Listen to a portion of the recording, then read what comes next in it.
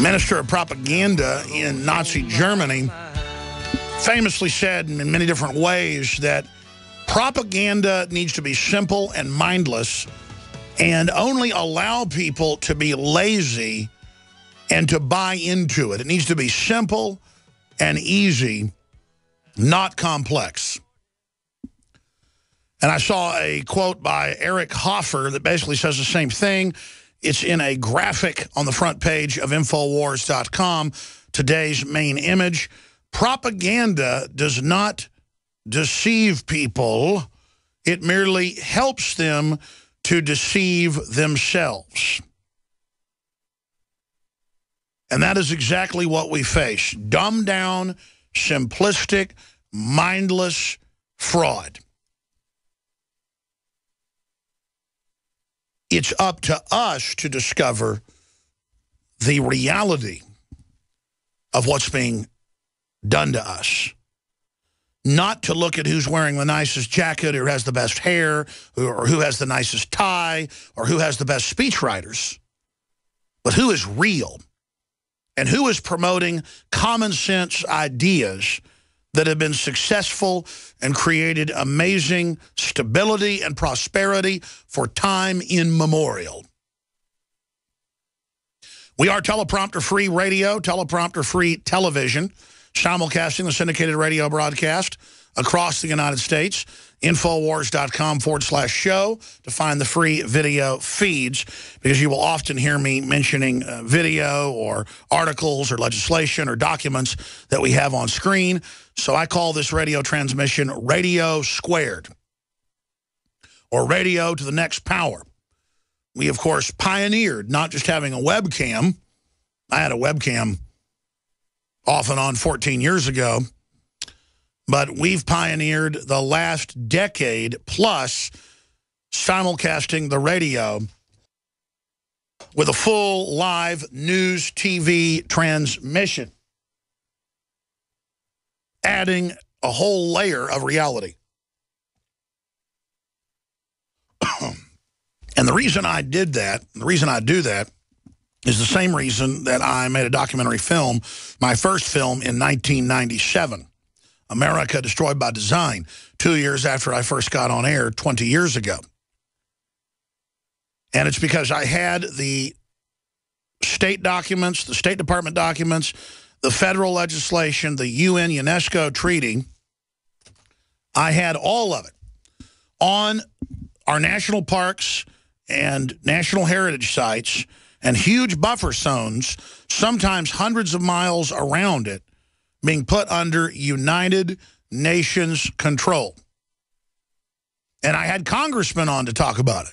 And I had physicists and scientists and environmental scientists on, like Dr. Michael Kaufman, who had the UN maps and had testified to Congress. And people would call in and say, it is insane. The UN is not taking over our national parks.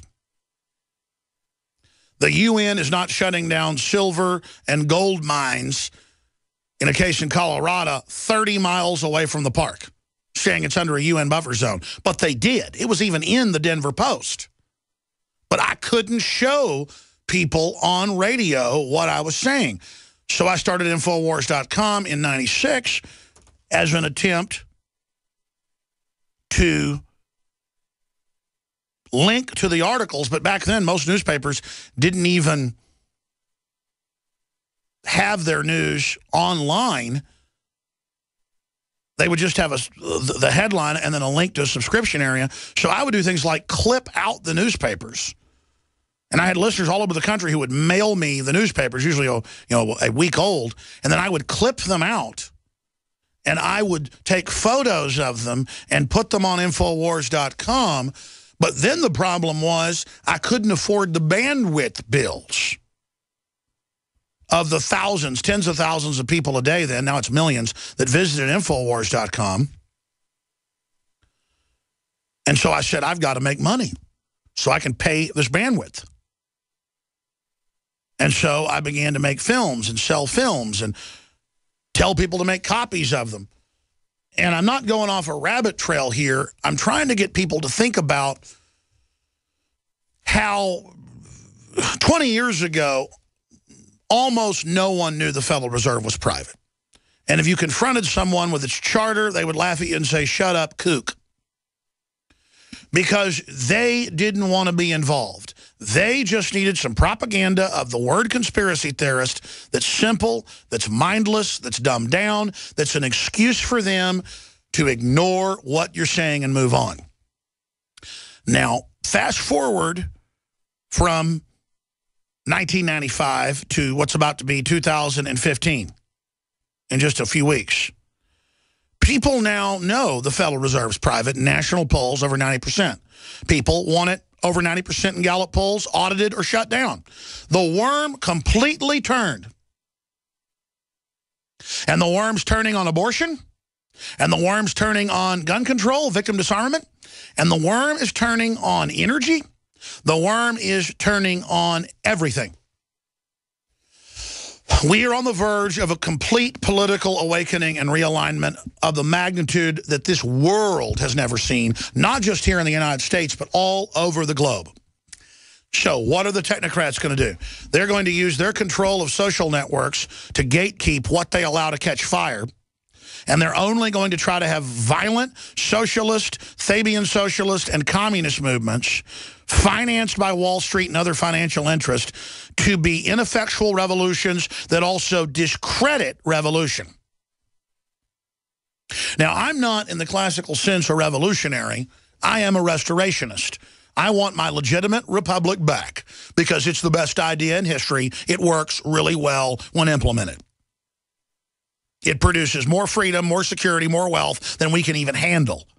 And thus the byproduct, the side effect of us being decadent, usurped slobs on average at this point. But the worm's turning as we go out of prosperity into decadence, into slouching, into tyranny, and then the Renaissance begins again. And that's the type of revolution I want. That's why I restate that routinely. Is a peaceful one of ideas. You always hear, oh, let's have a shooting war. Oh, let's have a march and go after the Capitol.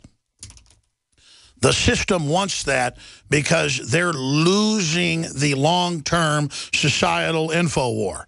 That's why they're trying to flood the country to turn us into the Tower of Babel where we can't communicate with each other and drive down the wages. That's why they're trying to shut off the power. That's why they're trying to increase the prices. That's why they're desperately trying to stir up race war all over the country. Because they do not have a hope if they don't engage in divide and conquer.